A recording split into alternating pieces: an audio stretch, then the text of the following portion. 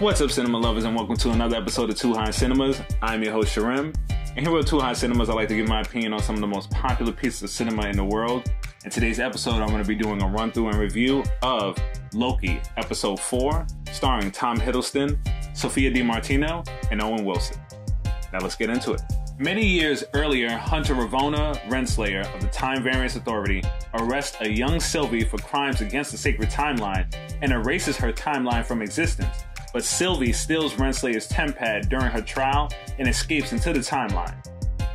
In the present, TVA agent Mobius M. Mobius asks Renslayer to see Hunter C-20, but Renslayer claims C-20 died from a mental breakdown caused by Sylvie's enchantment. In 2077, amidst the destruction of the moon Lamentus I, a stranded Sylvie and Loki form a romantic connection. This creates a unique branched timeline, a nexus event, perpendicular to the sacred timeline, which alerts the TVA, who come to rescue and arrest the pair. Returning to headquarters, Mobius has Loki imprisoned in a time loop of a moment from his past on Asgard with Sif, wherein she attacks him and says he will always be alone. On that note, don't forget to check out some of our merch options provided by KLB Supply at klbsupply.com. Follow KLB Supply and Too High Cinemas on all social media platforms. Like and subscribe for any updates. And let's get back into it. Mobius pulls Loki out to interrogate him about how the Nexus event occurred, then mocks Loki's narcissism and falling in love with Sylvie.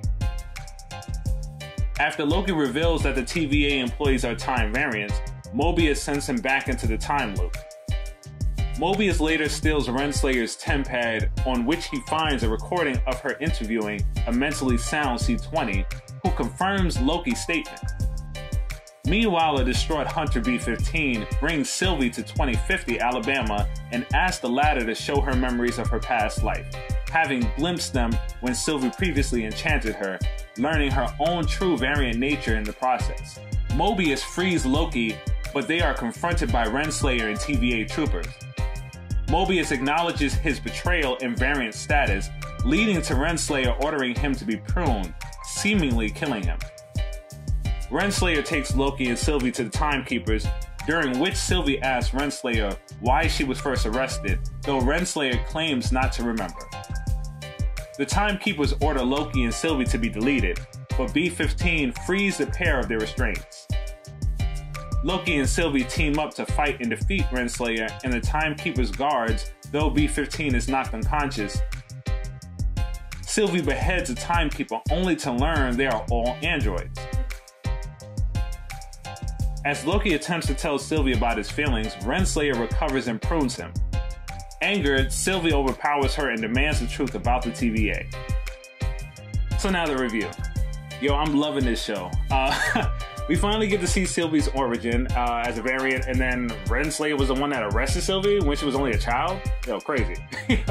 We see her go through some degrading, the same degrading process our Loki variant went through and how she escaped. Makes more sense on why this is such an important variant to Renslayer. Because I was wondering, yo, why is Renslayer all in her? Relax. It's not that serious. There's a million other variants that y'all trapped and everything like that, or y'all should be going against or going after. Relax. It's not that serious. But I see why now. Kree, Titans, and vampires all hinted at being victims of the TVA's pruning. I mean, the TVA has more power than vampires, Titans, and Kree. Says a lot. The Lady Sif time loop was hilarious. Yeah, I was crying. Even every time he was trying to fix it or make it happen different, it always went back to that, him getting kicked in the nuts. Funny. When Sylvie was showing Hunter B-15 her life before the TVA, I'm not gonna lie, her reaction got me. When she said, I looked happy, oh my god, chills. Her acting was on point. Yo, on point.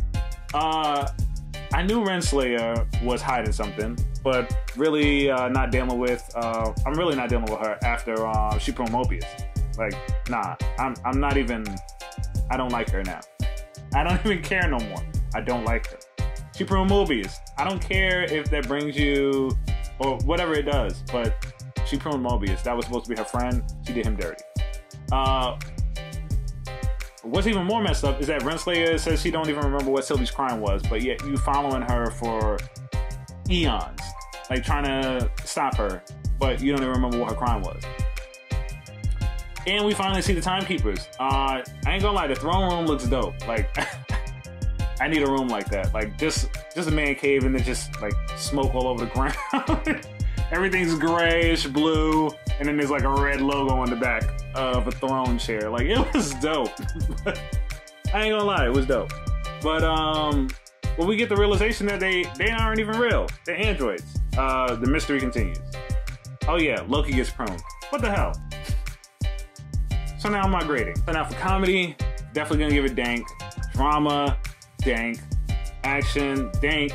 Horror, this episode more on the mid side. And that was my run through and review of today's movie. Please hit the like, subscribe, and comment down below what you would like me to review next. For now, smoke you later.